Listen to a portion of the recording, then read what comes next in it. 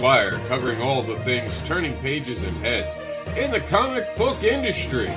We're going to pass the show over to our anchors so they can tell you what's going on and keep you in the know.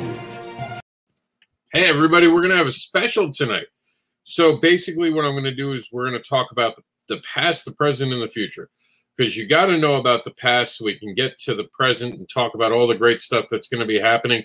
And I'm going to gaze into my crystal ball and I'm going to give you my best guess for what's going to happen over the next year. We are now public, so feel free to share it with the world. Here we go. Let's talk about it. So how does this all begin? How do we get to 6 years of advocating? That's what's happened here. 6 years of advocating.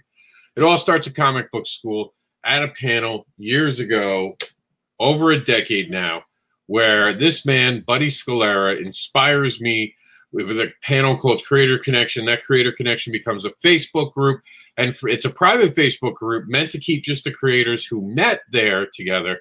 It wasn't a gigantic success, but a few people stayed together for a little while. And then I decided, well, there isn't a website that really talks about the independent creators. There needs to be a website that talks about independent creators. So I decided in 2015 to launch what is WrittenSinsProductions.com. Right away, WrittenSinsProductions.com comes under a lot of curious questions because I call it productions. I used Written Sins because at the time there wasn't a WrittenSins.com available.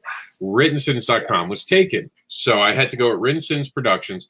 And Written Sins was really just about me thinking that every story was about a written sin. I thought I was clever. The problem with being clever is that people don't always understand how clever you are.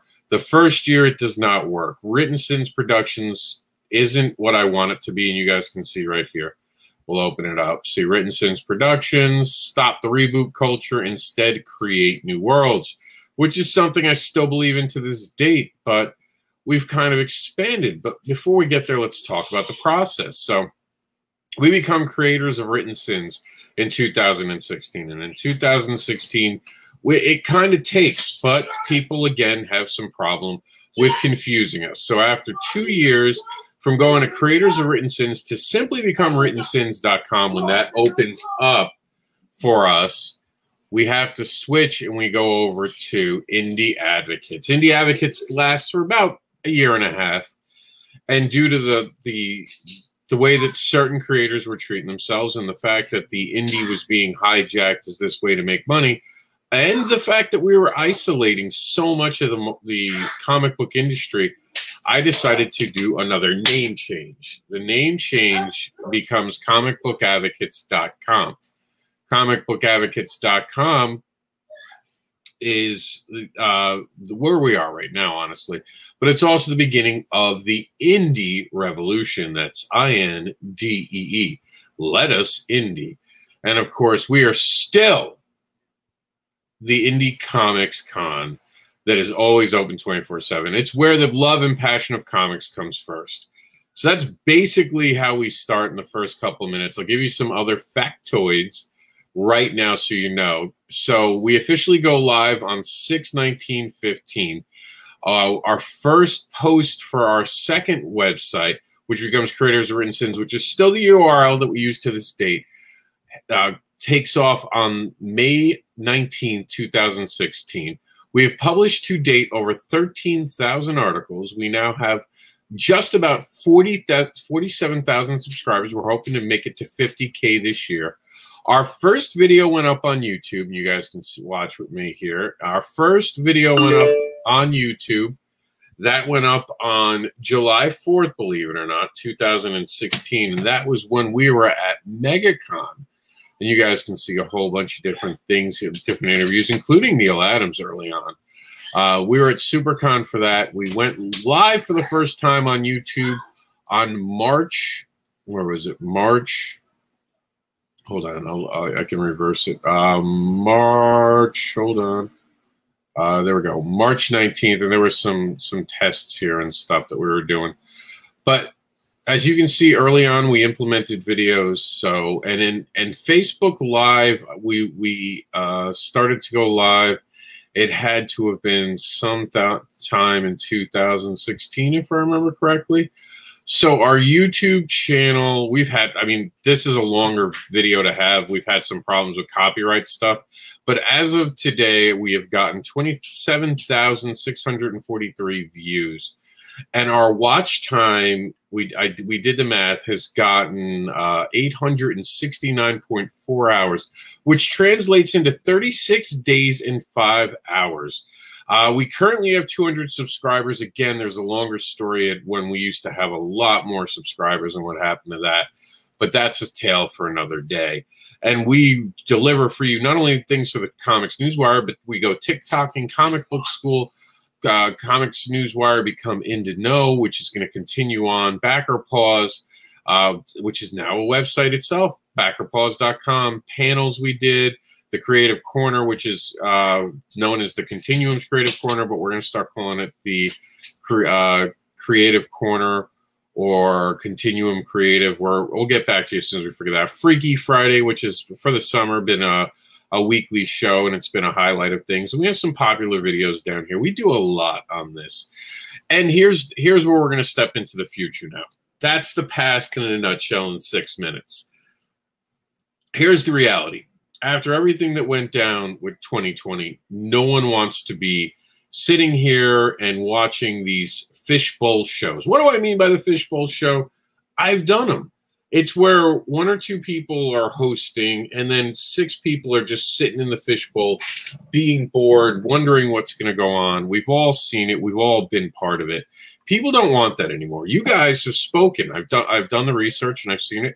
You guys want shorter videos. You want things in a bite-sized ability. That's why I really am suggesting TikTok for the future of independent creators. And by the way, July has been dubbed the Independent Creator Month.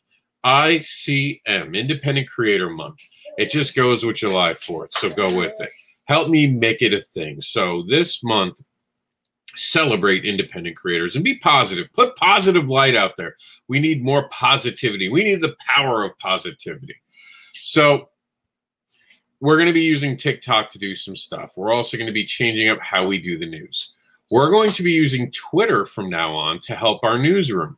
This has been a long time coming. I've been planning to do this. We usually do our big upgrades in September, but because of everything that happened last year, because of the change in the market and the atmosphere, I wanted to make the changes sooner. I wanted to get them out for the summer and carry into the fall. So this will be the usual fall update is happening right now. We'll probably do a couple tweaks in the fall.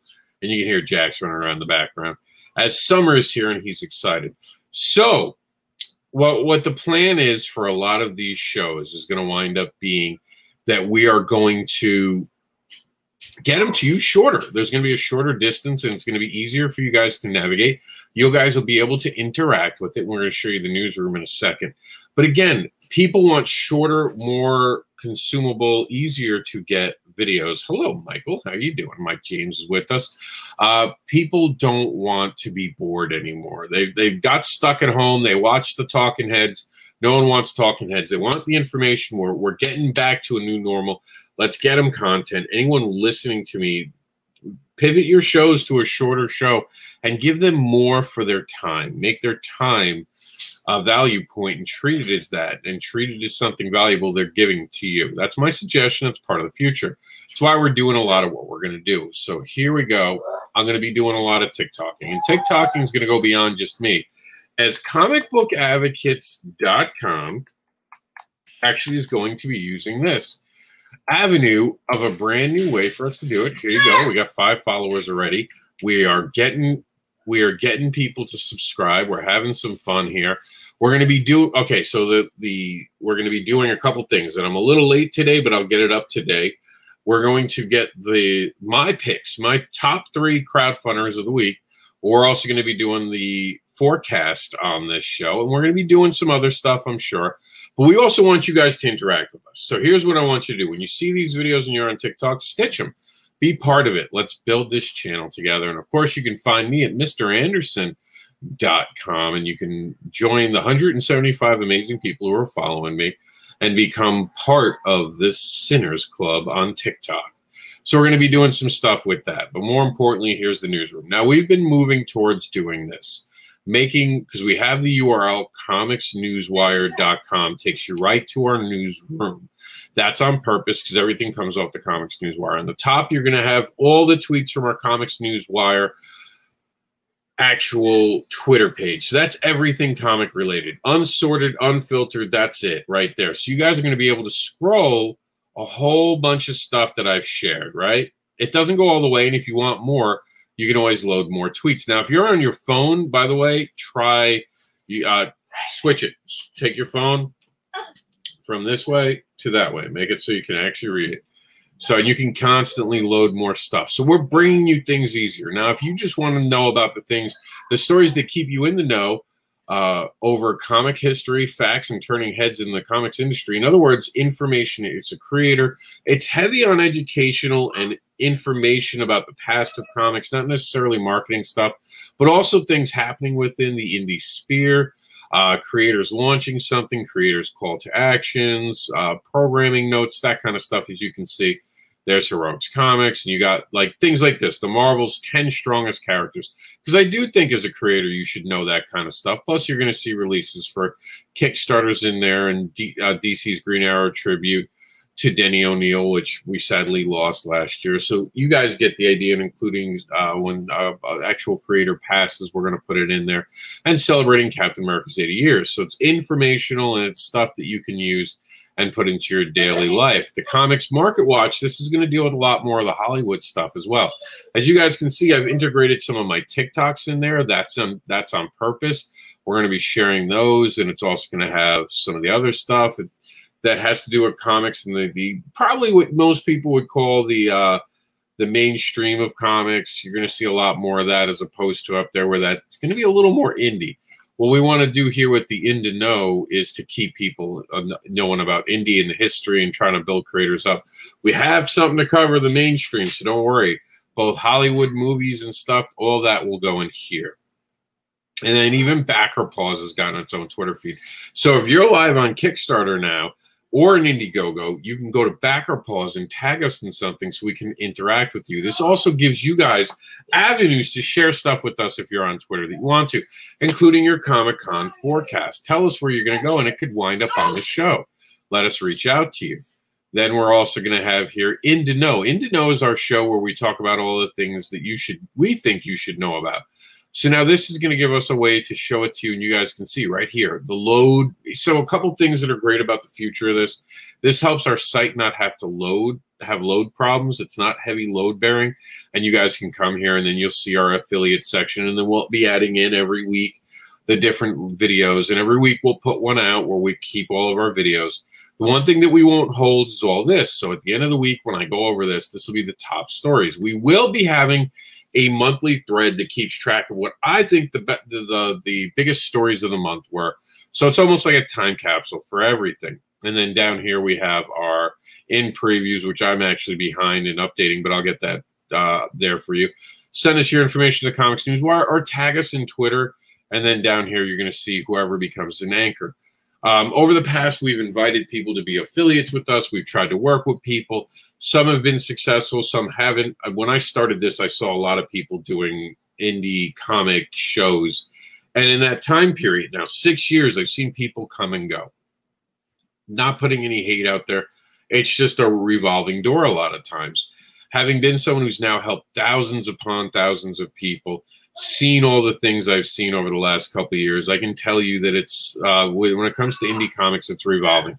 I've seen people start ahead of me, leave for a while, come back, and now I'm a little ahead of them. I've seen people get ahead of me quickly. So the future of comics is really going to be learning about these algorithms, learning to keep your head in the game, learning to go to TikTok when you need to, learning what actual hashtags aren't working. Look, I'm not always going to get it right. I made calls in the past that were bad, but I've made more good calls than anything. Trust me that TikTok is going to be something big for creators.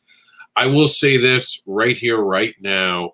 I did blow it on the email list, but I called all the stuff we were going to see with Kickstarter and all that. And I can tell you right now, people don't want long-winded videos. So these are all the changes we're implementing immediately. We're not going to be doing so much weekly stuff. You'll see things coming on our site and coming off of our site or going on our site that are about indie creators. We're making this a more usable moment for the users, more friendly, easier. This newsroom is really going to encompass everything. We are going to have separate newsrooms for all the different areas that we have. And thank you to our affiliates, the comic scene, the convention scene, and Comics More from New Jersey.